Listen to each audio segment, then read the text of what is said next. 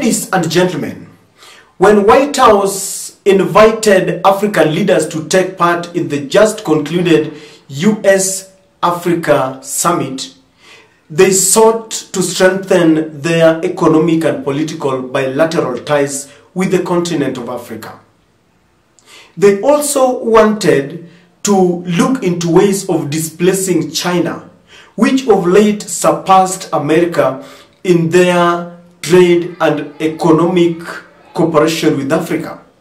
There was a time when America was enjoying the monopoly of trading with Africa.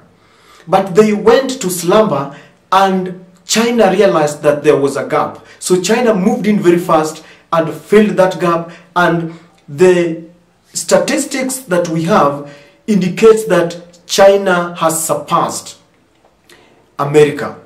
This has caused a lot of sleepless nights to America, and so they decided that they organized for a summit to try and woo African leaders back so that they can do business. The monopoly that they were enjoying is no longer there. And while in that meeting, Joe Biden took that opportunity to try and seduce African leaders. He dangled several goodies, including a $55 billion that is going to share in a period of 3 months with the African continent. And someone was telling me that, Frederick, what is 55 billion shillings that is being spread over 3 years to over 55 nations? And to him he was saying that this is a little bit, this is too little, too late. By the closure of that summit, Joe Biden was convinced that he had done enough, and he thought that now Africa will rethink and maybe make a U-turn to start trading and doing business with the US as it was before. But barely a week after this meeting, it seems this task is not a walk in the park. It seems to Joe Biden that they need to do more than just organizing for a 3-day summit. Because one of the people who attended that meeting is the president of Rwanda, Mr. Paul Kagame. And Mr. Paul Kagame is poking holes into the approach by which USA is trying to get itself into African affairs. This is what Mr. Paul Kagame was saying while answering questions from some of the international press. And he was saying that I don't think we need to be bullied into making or taking choices on who we have to trade with. And he was saying choosing whether to do business with the US or China is really none of our business. And he went further, saying that we need both of them as long as we need both of them as our partners, as long as they respect us and understand that there is something that we also offer on the table. And so I want us to look deeply into the statements of Paul Kagame, who are really targeted with these statements. What does it portend to Africa, and especially Kenya, with our president who is inclined to the USA? Before we do this, allow me to request you with humility to subscribe to our channel if you have not done this.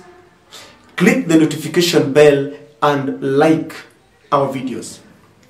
You know, for very many years, USA and Europe had enjoyed monopoly as far as trading with Africa is concerned. But US approach is a cocktail of economic goodies and dictatorship, because experts see something that is very sinister. America will come into your country, and you see, when they come to your country, they are supposed to be visitors. You host them, but they will start interfering with your democracy. They will give you some money, some loans, some aid, but they will also want to know who you elect as your president, who you elect as your prime minister, and they would always want to know whom are you doing business with. Even in the just concluded US America summit, there were several nations that were barred from attending it. Nations like Burkina Faso and Eritrea and Sudan were not allowed to attend. Why? Because the American policy towards Africa is one that does not see Africa as their equal. I know we might not be equal with America in terms of very many things, but they do not feel that we have something to offer on the table. Because if you look at Burkina Faso, Eritrea, and those nations that were never invited, you ask America and they will tell you that they do not respect human rights, they do not practice democracy. I have said on this platform that if there is something that I don't agree with, is what I call selective justice. That in some nations, you clarify them as nations that do not respect democracy. Yet in other countries, we have presidents who even kill their opponents. But the USA does not talk about this. They really keep quiet. In Kenya today, we have a president who is a US project. They aided Mr. William Ruto to become the president. The USA, after signing these deals, will compel you to consume some of the things that you don't need.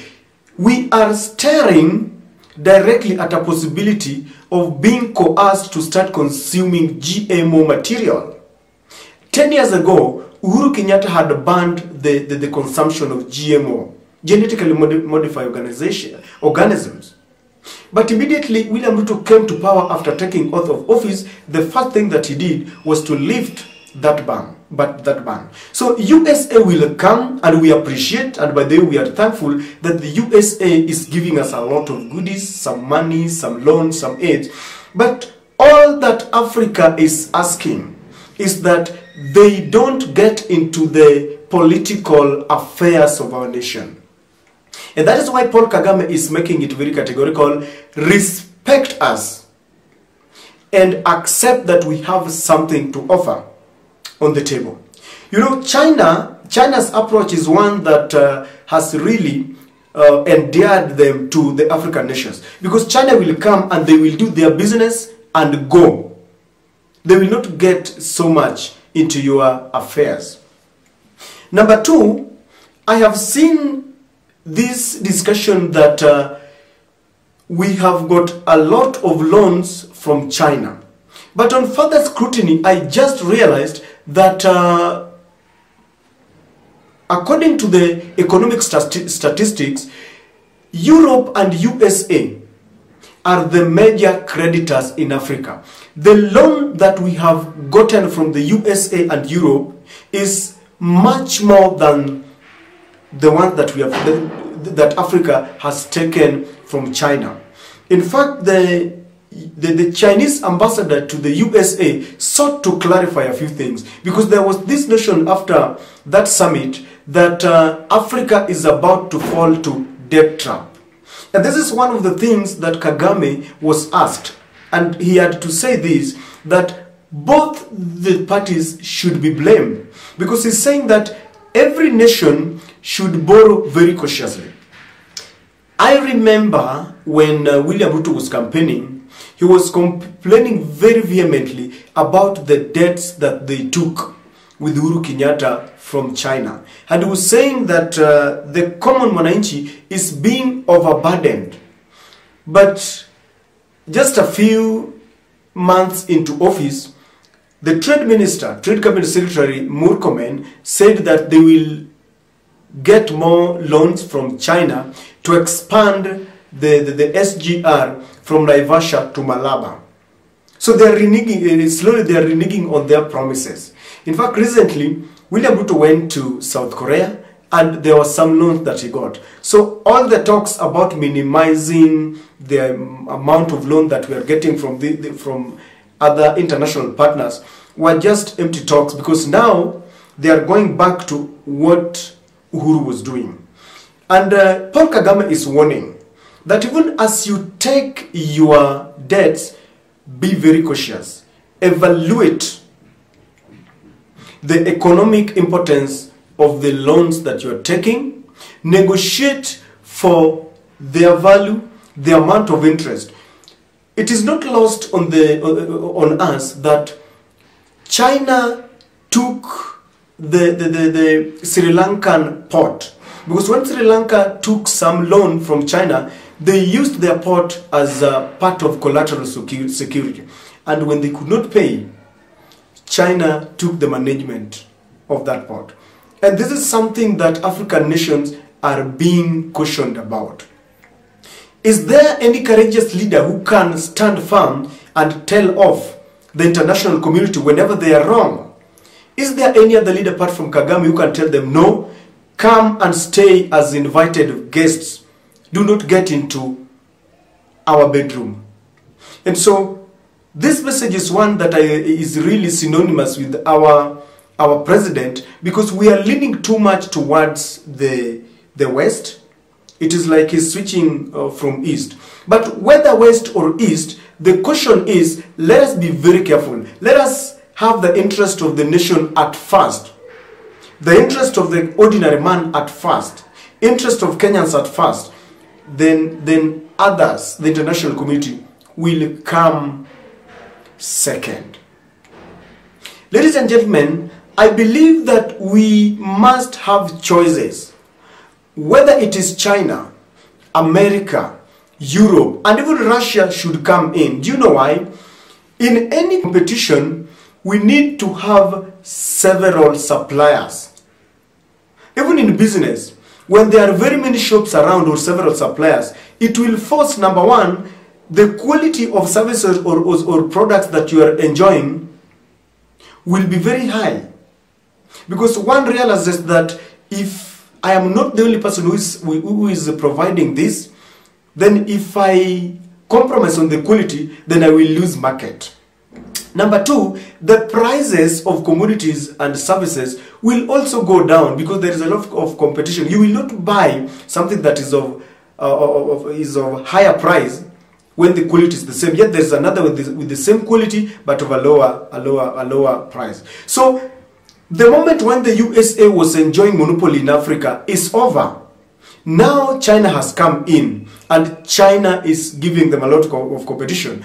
The rates at which we are given loan, Africa must now start negotiating so that the rates can go down. Because if China refuses, they will go to USA. If USA refuses, they will go to Europe. So they must start negotiating as a team so that they get value for their money, they get good rates for paying their loans. And paying the loans include the percentage interest, the duration also matters a lot.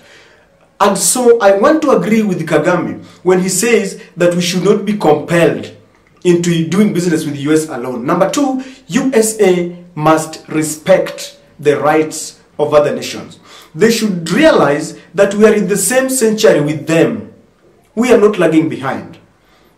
Ladies and gentlemen, what do you think? I like the statements of Paul Kagame because I am an African and Africa is my business. It is high time, and join me in spreading this message that our development partners must respect us, must respect our democracy.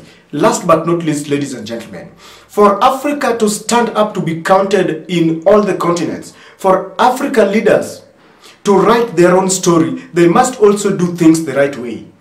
We cannot have Africa where elections are being rigged every day. We cannot have an Africa where we have coups. We have coups. Election is done, within some 4 months, there is a military coup. A president has gone into asylum, another one has imposed himself. We cannot have an Africa that their story is always corruption, corruption, corruption. We need to use our money prudently so that we write a story which is not hunger, drought, murder, corruption. If we do this, then we will stand in the international arena and give our own story. But if we continue engaging in corruption and murder and all these things, then CNN will continue misrepresenting and misreporting us. But do you blame them? Because we are the co-authors of our own problems. Ladies and gentlemen, what do you think? because that is my take.